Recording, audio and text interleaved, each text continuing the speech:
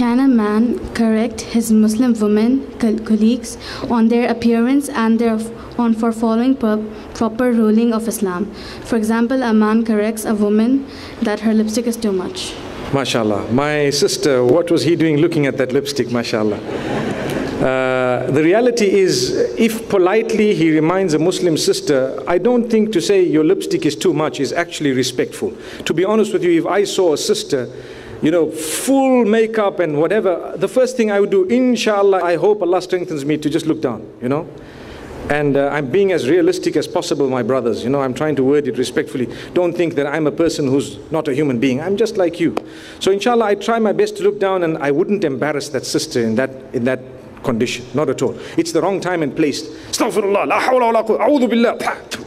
You know, wallahi, what are you doing? You know, the woman will start hating religious people. What are these guys all about? No way. You get an opportunity, you find the right moment, you show them that you care for them as a Muslim sister, and she's not just an object. And slowly but surely, wallahi, sometimes without speaking, it will start improving itself, because they will realize that, hey, you know what, hang on, I am not created by Allah to attract the opposite sex. And to be honest, I've spoken to non-Muslim women sometimes when the opportunity has arisen, and a lot of them feel, no, I feel good when all the men look at me. I get angry when a man don't look at me, man. You know, it happened to me once. We were in an airport in one of the European countries, and I walked past, and there was this woman who was literally dressed to kill, you know.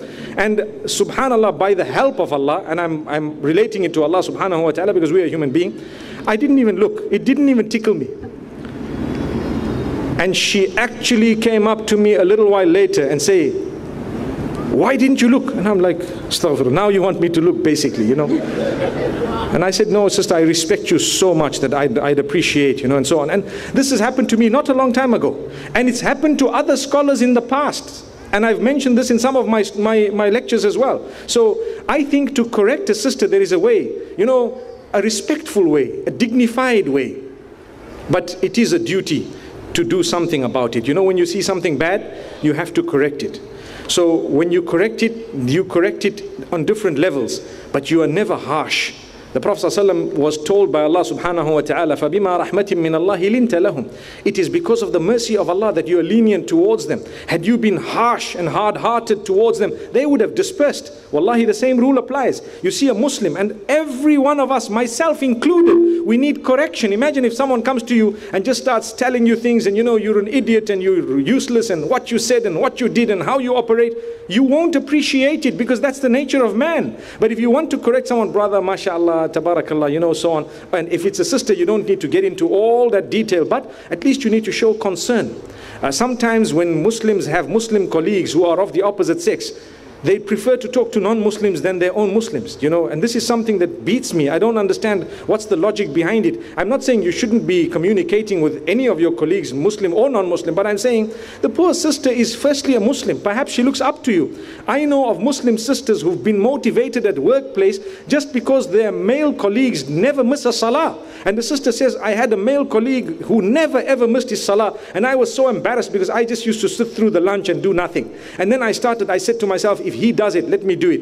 And there was no communication. It was just looking. So this is why we say, subhanallah, there is a way of doing things. So it is a duty of anyone, either one, to correct the other, but with respect and with wisdom. You know, we heard the verse beautifully recited earlier on, Ud'u ila sabili rabbika bil hikmah. When you are calling towards the path of Allah, call with wisdom. Don't call with you know, the first thing that comes to your head. Sit, think about it, make dua to Allah about it, ask Allah's guidance about it, then do something. You might want to send a beautiful email. And you know, when you send an email, there's a way of doing things. Because if you just send an email to the same sister who's working with you and say, sister, like the sister just said, you wear too much lipstick at work, and that is haram, as it is lipstick is red and the color of Jahannam is also red. Come on, there's a way of talking. So you say, sister, mashallah, may Allah strengthen you, may Allah help you, may Allah bless you and your loved ones, may Allah subhanahu wa ta'ala grant you goodness and greatness. I've got so many weaknesses of my own. Please highlight them if you see them. Please do not feel bad that I'm highlighting to you something minor that I believe, you know, if it wasn't my duty as a Muslim, I wouldn't even have bothered. But I felt very, very slightly that I should perhaps let you know. And as I say, before I let you know, if there's anything that you see in me that needs attention, please let me know. And the point that I wanted to raise was, perhaps if you'd like to consider or reconsider the way you wear your makeup. Allahu Akbar, I'm trying to word it carefully. This is just an example based on what the sister's saying. Or it is much more palatable. A person will take it, they'd say, Jazakumullah khair, I appreciate, make dua for me, I thank you, because of how you said it. This goes back to the way you talk. May Allah grant us goodness and wisdom, but it is our duty to correct one another. Wallahu a'lam. Download our mobile applications or register on our official website to get access to exclusive content.